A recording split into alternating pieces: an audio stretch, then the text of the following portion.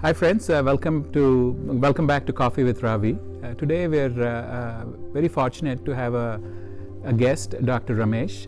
Dr. Ramesh is the head of the Hospitalist program at Allen. In addition to that, he's a very wonderful, compassionate physician that I look up to. We're glad to have him here because he's willing to share with us his experience with COVID, mostly focused on the inpatient setting, and I think it's lucky because we're filtering thoughts of experience and what works and what doesn't work. So welcome, Dr. Ramesh. Thank you for being with us.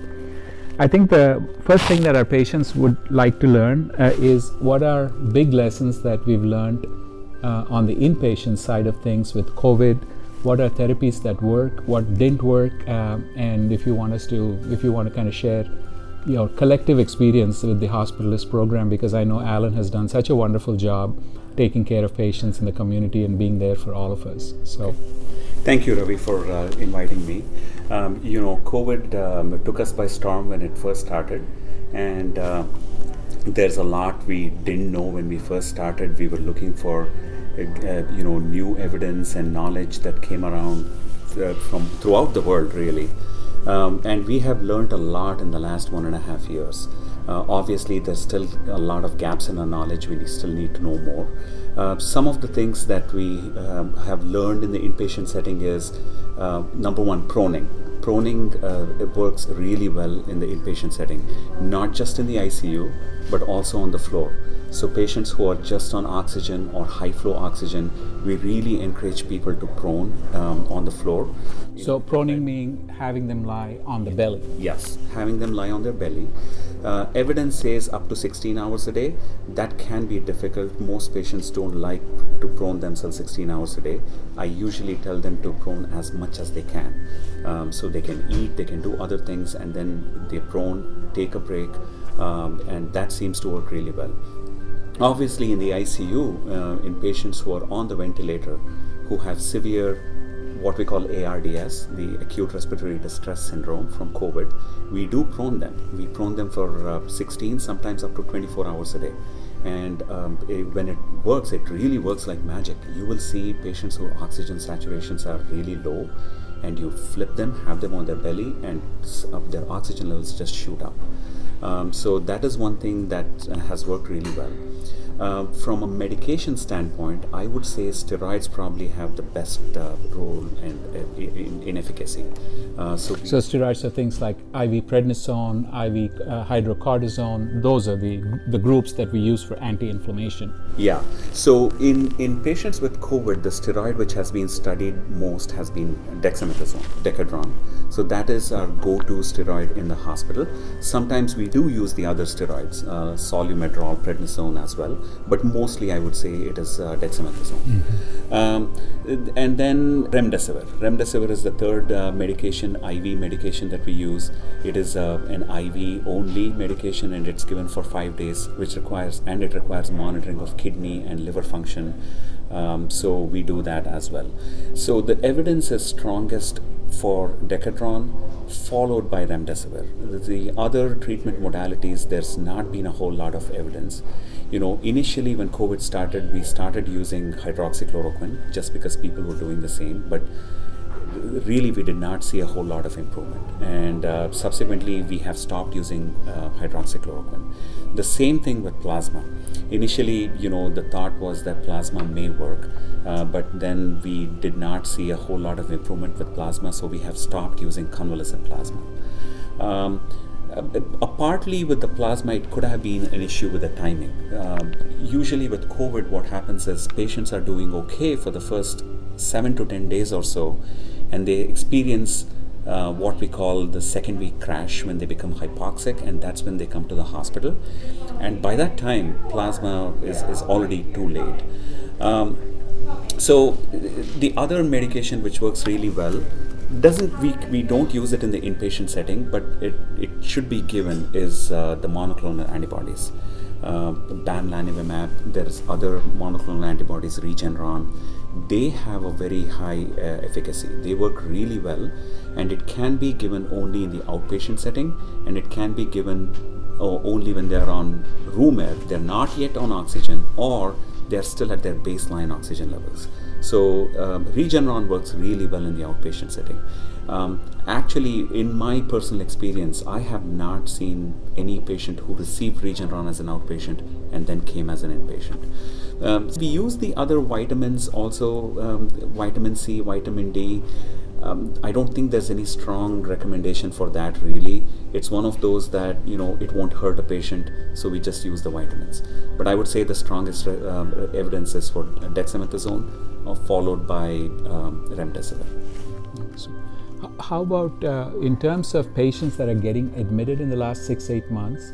Any comments about vaccinated patients versus unvaccinated patients? Are you seeing any kind of, for patients requiring hospital admission? That it is a consistent pattern that we see. Predominantly unvaccinated patients get admitted to the hospital. It is not common to see vaccinated people. We do see vaccinated people in the hospital, sometimes in the ICU as well, but the vast majority of patients are unvaccinated.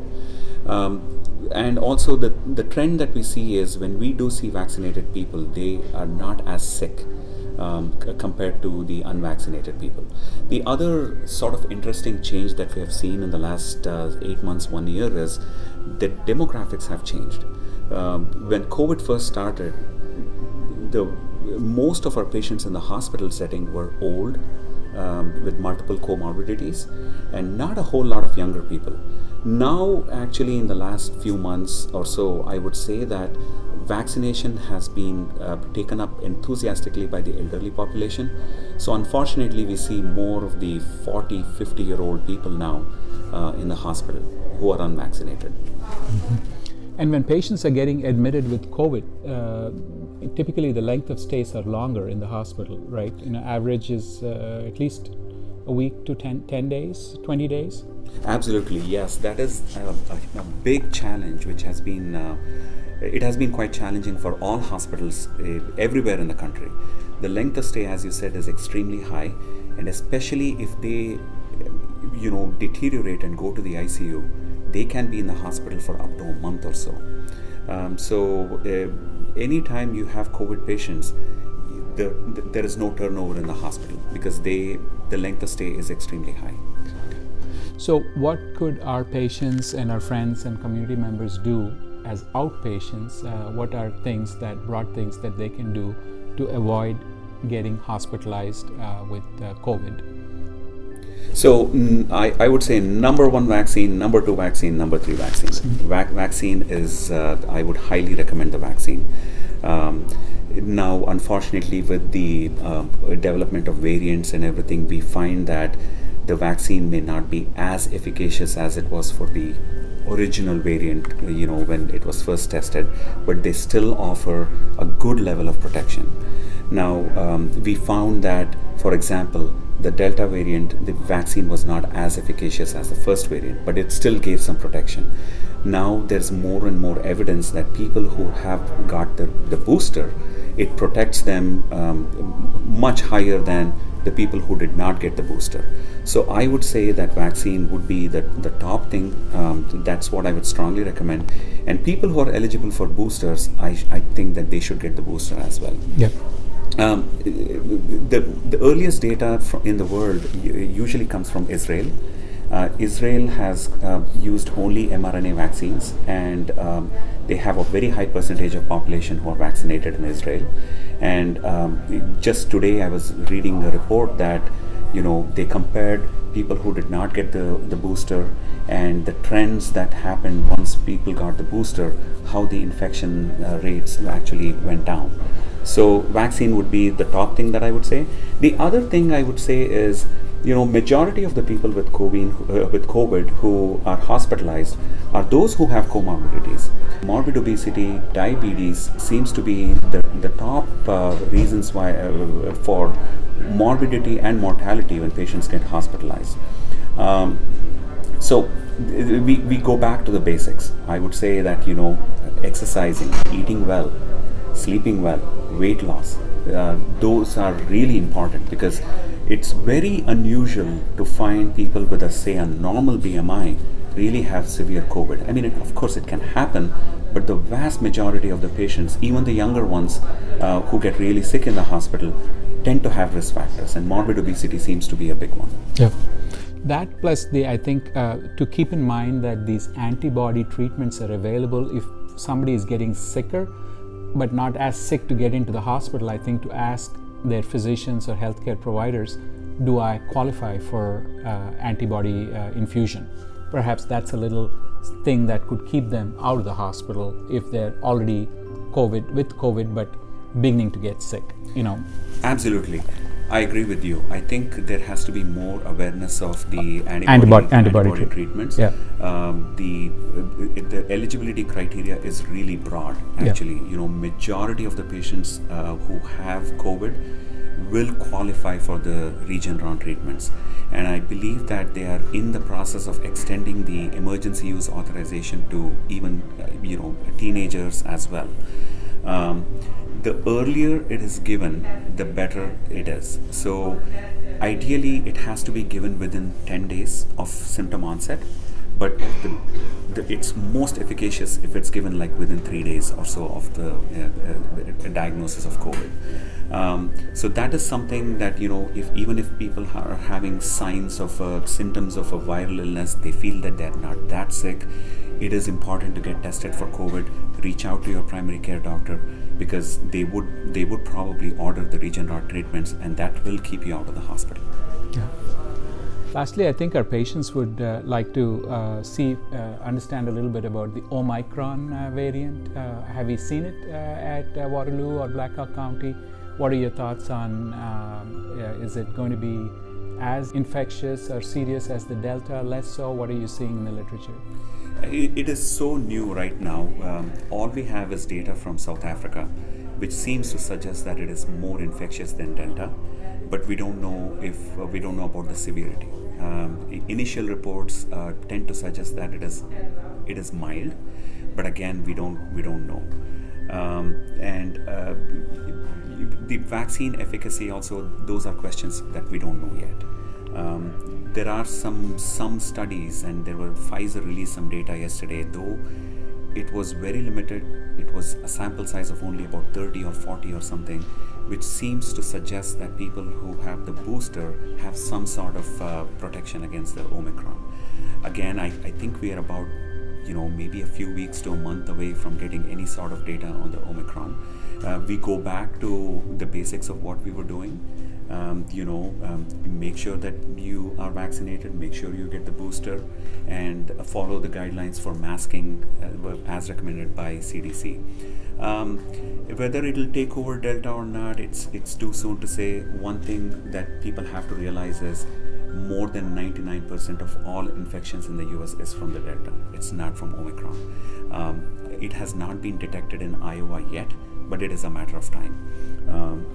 These, you know, respiratory infections, COVID, obviously it's really difficult to prevent the contagiousness spreading everywhere. I'm sure we will see some cases here. It is a matter of time, but I think we are in a much better position now compared to when the pandemic first started. We have learned so much about COVID in the last 1.5 years. We have vaccines, we have good treatments, so I think we are in a much better position. The only other thing I forgot to mention about inpatient treatments is the role of blood thinners. We do find a lot of patients in the inpatient setting have blood clots in their legs, blood clots in their lungs, even people with strokes, all from COVID. And we also use some blood thinners, not a high dose blood thinners. The data on this is not entirely convincing yet, what dose of blood thinners to use, but that is another thing we use to prevent complications of COVID. Yeah. So that's all. This is actually very informative to us and all of our patients. And on behalf of myself and all our colleagues here, I just want to thank Dr. Ramesh and his team of hospitalists. I've seen how hard it has been in the inpatient setting to take care of COVID patients because of the complexity and newness and the general sickness of our patients.